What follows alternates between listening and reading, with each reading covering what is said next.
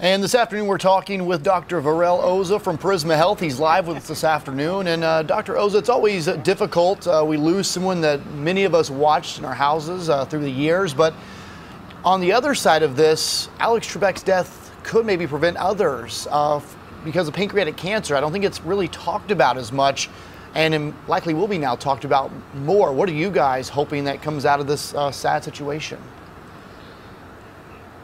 Yeah, you know, Alex Trebek passing away was definitely a sad situation for everyone. I grew up watching him. You know, one thing that Alex Trebek did during the course of his treatment and even when he was diagnosed was he talked about it. And I think just by simply talking about it, talking about the symptoms, talking about the symptoms he experienced before and during the treatment was in many ways breaking a lot of taboos and encouraging people to talk about their underlying health conditions. And I think that one single act of him talking about it really raised awareness of the symptoms of pancreatic cancer. And doctor, how does pancreatic cancer actually affect the body? So pancreas is an organ that sits in the middle of the body and is involved in releasing enzymes and secreting digestive juices that help in the digestion process. Cancer of the pancreas is cancer of this particular organ. Now, when you have pancreatic cancer, patients can experience a number of different health conditions. One of them could be diabetes, for example. A new diagnosis of diabetes is a red flag after the age of 50 to 60. Patients can also lose a lot of weight, which can also be a big red flag. You know, oftentimes, depending on where the cancer is, patients can also turn yellow, and that is also a warning sign for pancreatic cancer. And talking about those warning signs, I know you mentioned a couple of them, but I'm sure people, watching this, they're learning about pancreatic cancer, might be alarmed. What are some of the key warning signs? Are there key symptoms people need to be looking out for? And you talked about an age. Is there a certain age that this really starts to be worrisome?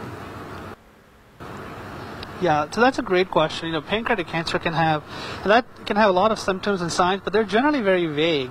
Oftentimes, patients don't even have any signs and symptoms of pancreatic cancer. Like, they don't even know that they have it.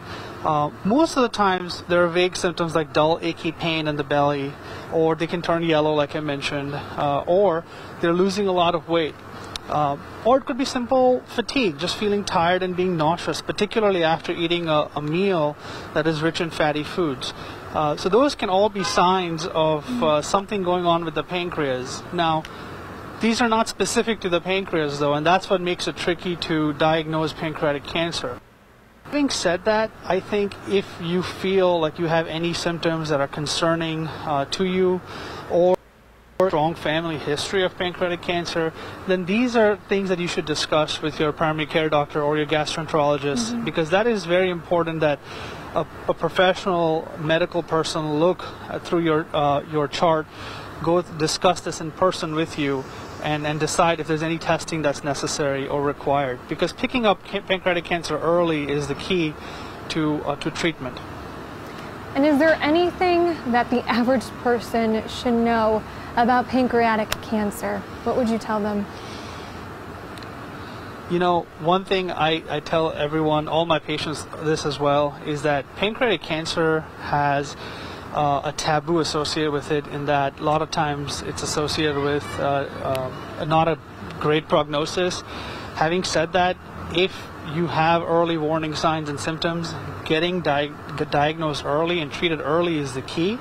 And having a diagnosis of pancreatic cancer means that there are treatment options that, oncologists, cancer specialists, gastroenterologists, surgical options. There are definitely some treatment options out there that medical world has to offer, and don't lose hope.